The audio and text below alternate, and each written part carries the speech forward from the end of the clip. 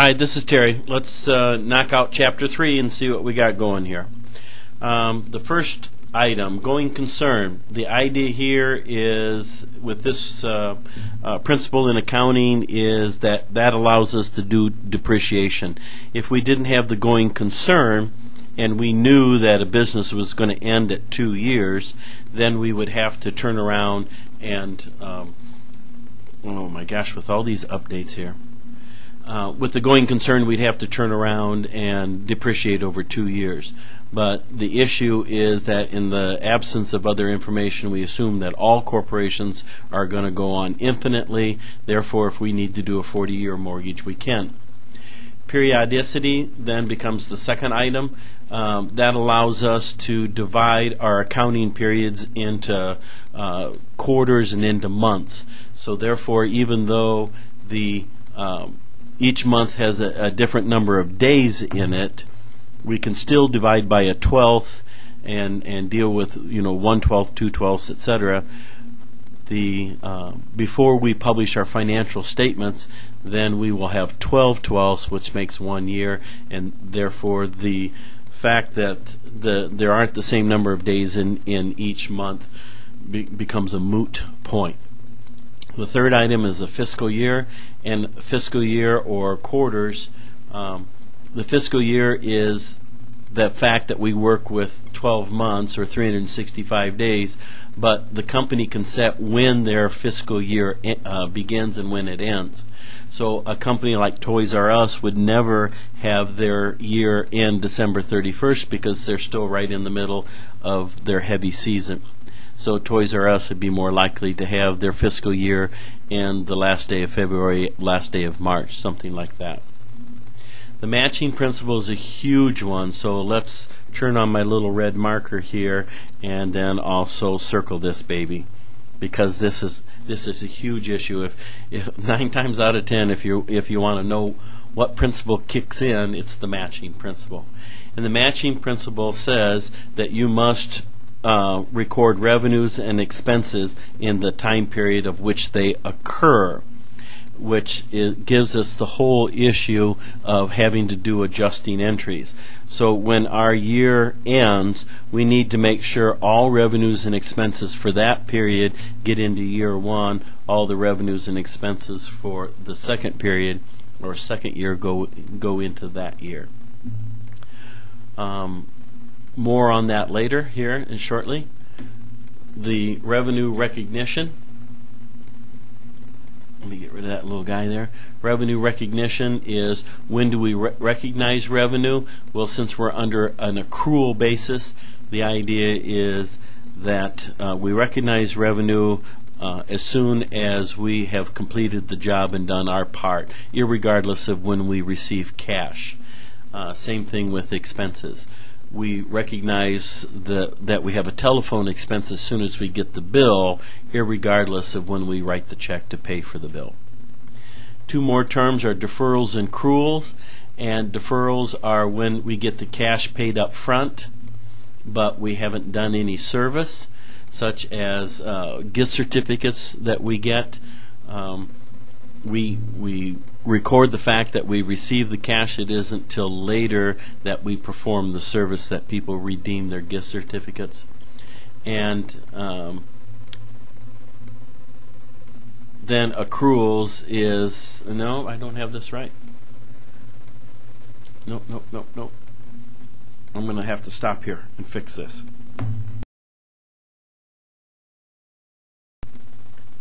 Okay, this is Terry again. It was just me being silly here. I do have it correct. The idea with deferrals is cash is received or paid up front. So we receive or have to prepay up front. Accruals are, we're going to record the revenue or expense now, and then cash will be received or paid later. So my fault, I had my notes right, I just wasn't interpreting my own notes here. Let's move on to adjusting entries and give you a couple examples.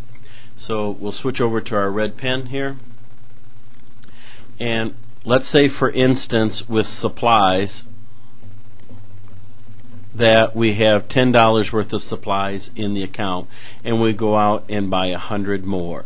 So we're going to have already made a journal entry to debit supplies and pay cash for, say, $100. Now what we need to do, because it's the end of our fiscal year, is to make an adjusting entry. And what principle kicks in? That's the matching principle.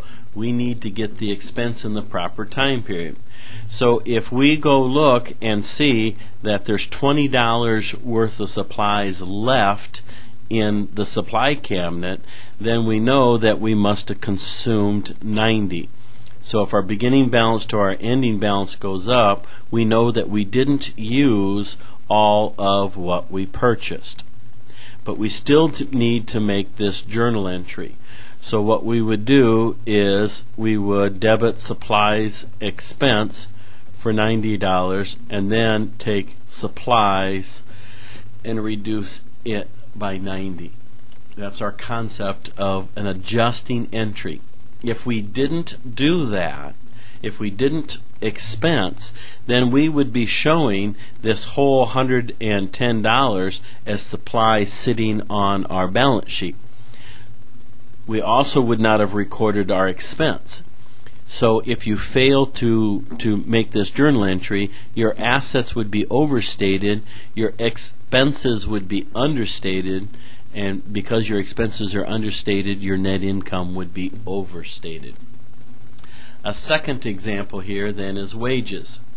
And let's say that we're sitting here with this time slot, Monday through Friday, and that this is the end of our fiscal year is right here, or the end of our month or end of our fiscal year.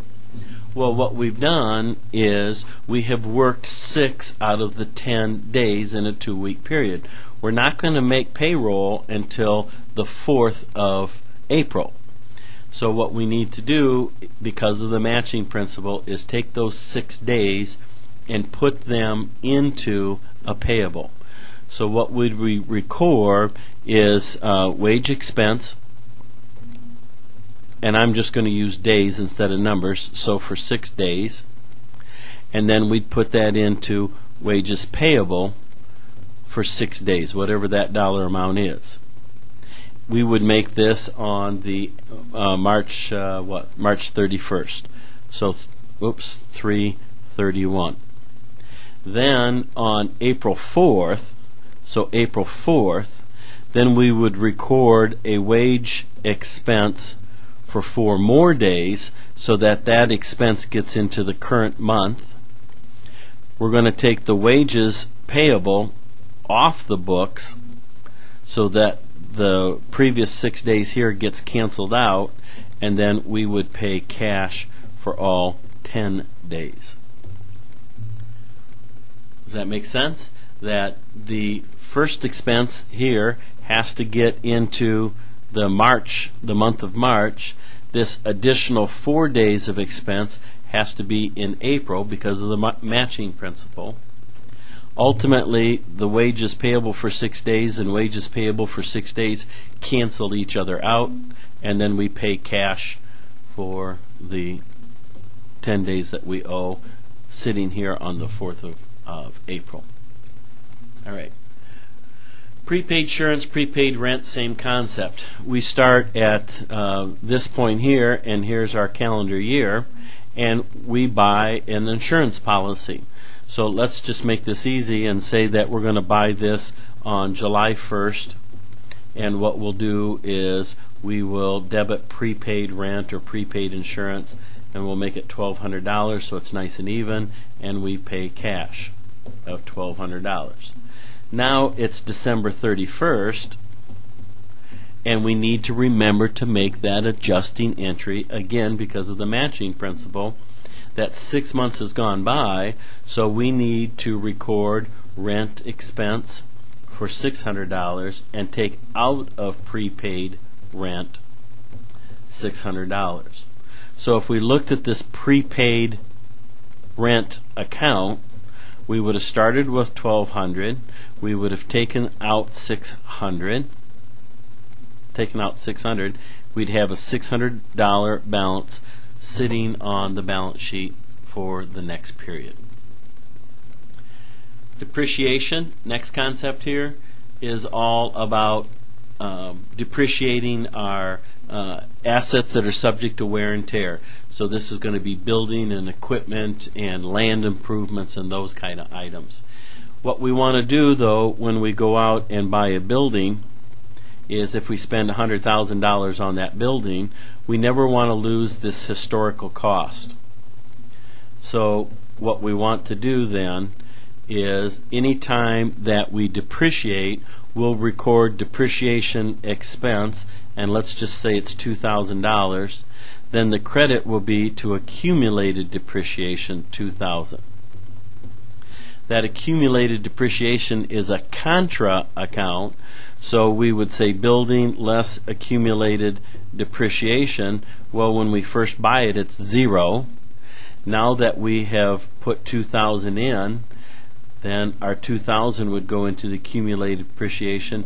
We'd have a $98,000 net value, and that's called book value. Other textbooks call that carrying value. So this is an example of using a contra account to give us a net value, which is called book value. The next item, unearned revenue, is same thing, same concept for gift certificates and magazine subscriptions. Is you've got to get that money ahead of time. So if I turned to you and said, I want you to create a sculpture of me in marble, and you'd say, that's fine, but I need all the money up front.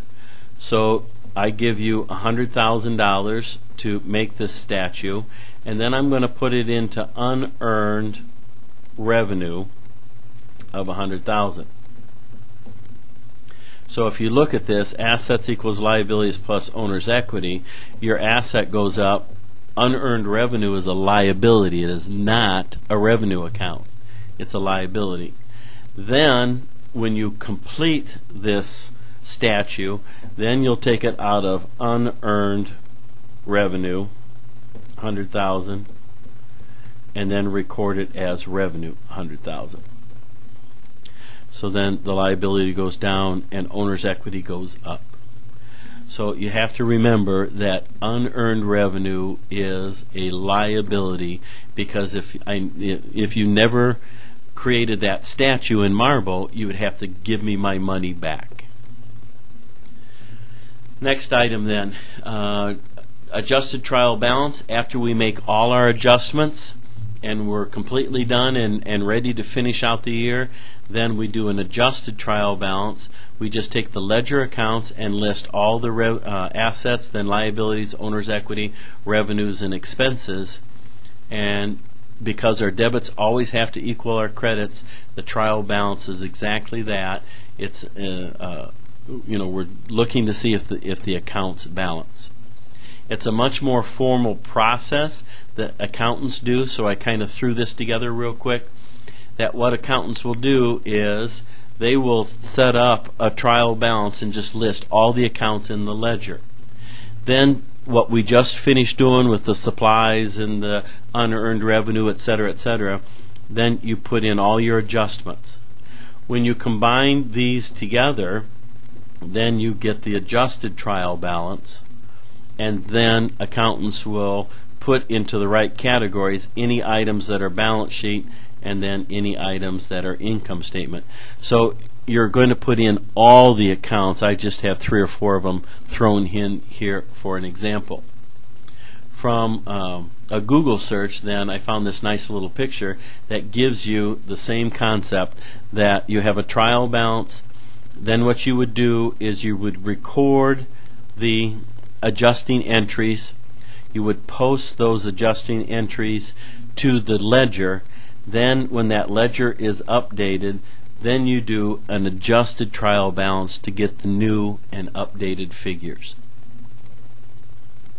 Now that we've got all of our accounts adjusted, we prepare all our financial statements, which is a good test question. When what's the sequence in order? So we're going to do our adjustments, do our adjusted trial balance. Then we prepare our financial statements. Now our financial statements are created. What we have to do is go through one more step to close our accounts. And the accounts that we close are temporary. And by definition, that's revenues, expenses, and dividends. So all of them get closed to zero. What does not get closed, is our permanent accounts, and that by definition is all your balance sheet. So if we look at this, all of our revenues we would expect to have a credit balance. So we use a temporary account called income summary, and what we do is we debit the revenue for whatever balance is in the revenue account and put that into income summary. If we looked at an expense, or looked at all of our expenses, we would have a normal debit balance. So what we would do is credit the expense and put that into income summary. So let's say, to make this simple, that we had 10 and 6. Well, now we have a balance in income summary of 4. So we've done step 1, we've done step 2. Now step 3 is to close income summary to retained earnings. So we'd put 4 in here, so this zeroes out, and into our retained earnings account we would put our 4. The last is our dividends, and if our dividends were sitting here at 2 with a debit balance, then we would put a 2 to zero that out and debit our retained earnings. And at this point, all of our expenses have zero balances, all of our revenues have zero balances, our dividends all have zero balance, income summary has a zero balance. Everything has been converted to the balance sheet, which are your permanent accounts. And just to make sure, then we do what's called a post-closing trial balance, where we take all the accounts that have money in them and list them and make sure that our debits equal our credits. You'll notice that in this list, it's all balance sheet accounts, no revenues, no expenses, and no dividends. Okay? Again, don't forget to look at the end of your chapter for your comprehensive problem, because it really, really helps. All right, see you on the next chapter.